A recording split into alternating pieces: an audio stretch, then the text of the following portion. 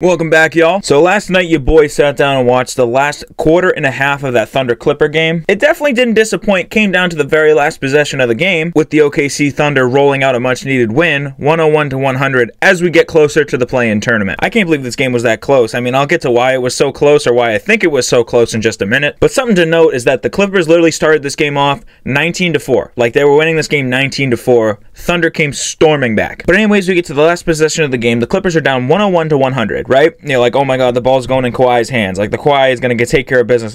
All done. Game time, right? No, I swear to God, Kawhi Leonard forgot what planet he was on last night. Because you're down a point and you need to put up a shot for the win. You think you're going to get a shot off in time. No, like, he didn't even, like, put a shot up until, like, the buzzer sounded. Like, it was weird. Like, he literally did not know how much time was on the clock. He literally forgot where he was. Like, I've never seen such a strange thing from an NBA superstar in my entire life. But anyways, the Thunder catch a much-needed dub. Moving into the statistics side of things, Shai Gilgeous-Alexander did Shai Gilgeous-Alexander things, finishing with 31 points, 7 rebounds, 4 assists. Big J-Dub, Jalen Williams had 20 points, 8 rebounds, 3 assists as well for the Thunder. On the Clipper side of things, Kawhi had 21 points, 6 rebounds, 5 assists. Now here's the big story in the game, as most of you already probably know. Paul George suffered a pretty painful leg injury, as we saw on replay last night. I was not enjoying myself when I saw that. And anyone that was like a teenager in the 2010s and remembers the 2010s very well, you see Paul George with a leg injury, you get some insane PTSD. For the 3 of you that probably don't know, or the few of you born in like 2009 that probably don't know, Paul George playing for Team USA suffered a gruesome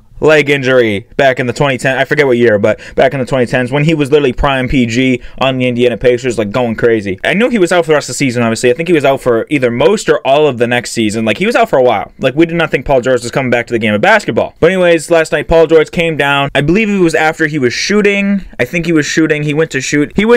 He came down, and his knee kind of turned in a way you don't want it to turn. It was pretty bad looking. So I just read a report. Paul George is going to get his knee reevaluated and in 2 to 3 weeks. So we know he going to miss at least 2 to 3 weeks of action, which means he could miss some playoff time. Maybe miss some playoff time, or they might just shut him down. That's my guess, that he's just going to get shut down once they reevaluate his knee, because I don't think they want to rush Paul George, who has had multiple leg injuries, back. You know what I'm saying? Depending on where the Clippers are when he's ready to return, that'll determine if he's coming back or not. But my guess is he's done for the season. They're going to shut him down, because 2 to 3 weeks, that's basically playoff time. You're like in the playoffs already. So he might come back first round. The only way you get him to come back for sure is if you make it to round 2, which I honestly don't see the Los Angeles Clippers doing. I mean, it could happen. They've won, what, 5 out of their 6 last games or whatever, something like that. Let me know what y'all think about this Paul George news. Do you think he's coming back, or do you think he's done for the year? Only time will tell. But hey, man, if y'all have been enjoying these videos, make sure you drop a like, subscribe to the channel if you are new. Also, them Chicago Bulls, man, they're dangerous. Why are they dangerous? I made a video about it. Go check it out. But thank y'all for watching,